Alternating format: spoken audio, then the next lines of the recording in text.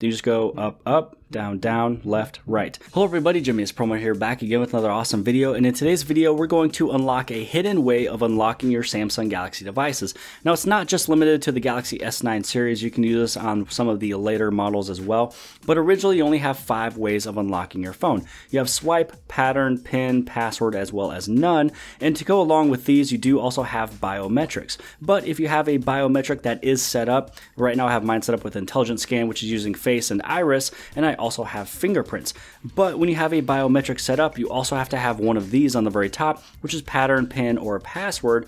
Now, to unlock this hidden way, which again, I want to say this is probably the coolest way of unlocking your Samsung Galaxy devices, is you want to go back just a couple different screens and you're going to scroll down to where it says accessibility. Now, inside of accessibility, you have the option for direction lock. Now, once you turn on direction lock, you do want to put in one of your previous passwords from before. And this is where you want to create a series of directions. So I'm going to go up, up, down, down, left, right. And then once you are done, you hit on continue. Then you just go up, up, down, down, left, right. Now, the previous password that you had set up, maybe if it was a pin or password or pattern, that is now deleted, but you're still going to be able to use all your different biometrics. So let's say that we head back over into that lock screen and security, and we go right back over inside of here. Again, I have to use the directions to get inside of these settings. So up, up, down, down, left, right.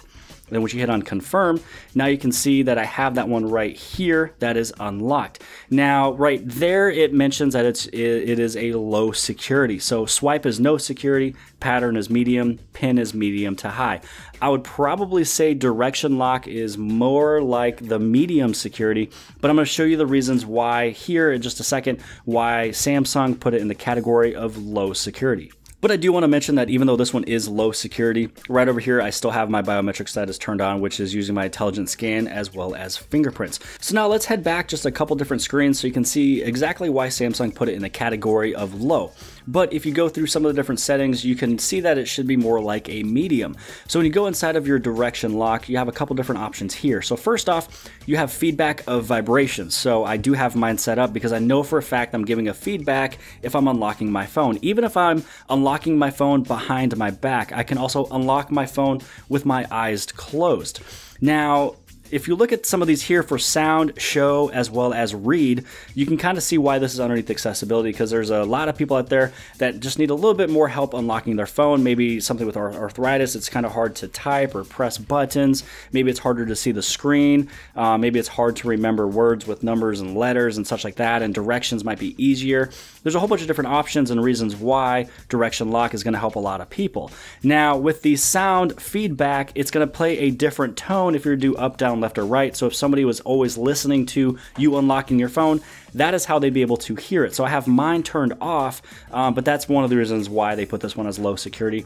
The other one is showing of the directions. So let's say that we move back and we play a little bit with the unlock pattern. So now that mine is saying that it's going to show it, you can see what my arrows are and what I am pressing, and people can see that, and then now they'd be able to also unlock your phone.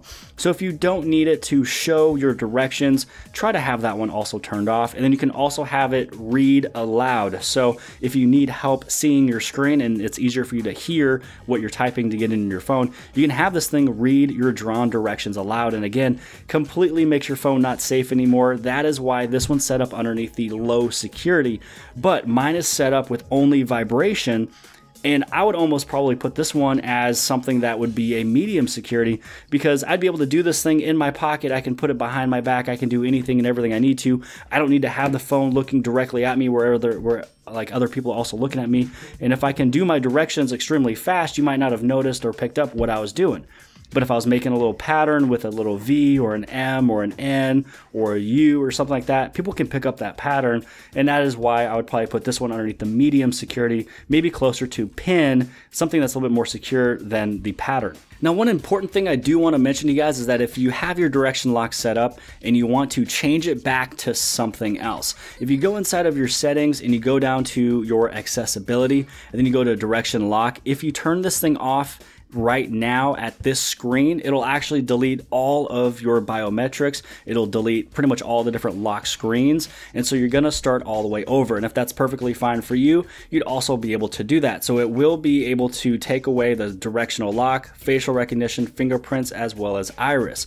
Now, the best way to turn this one off is by going right back over into your lock screen and security.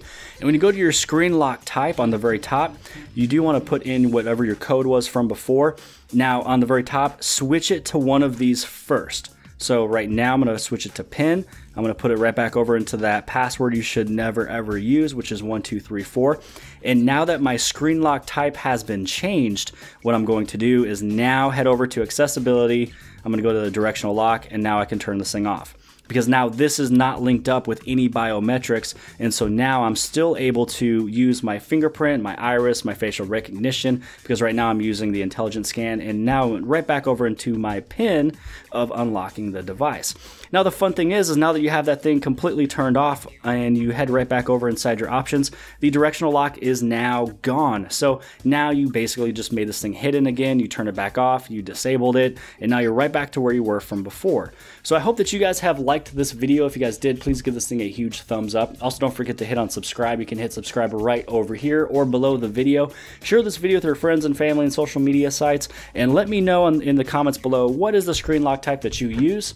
And other than that, I'll see you guys later.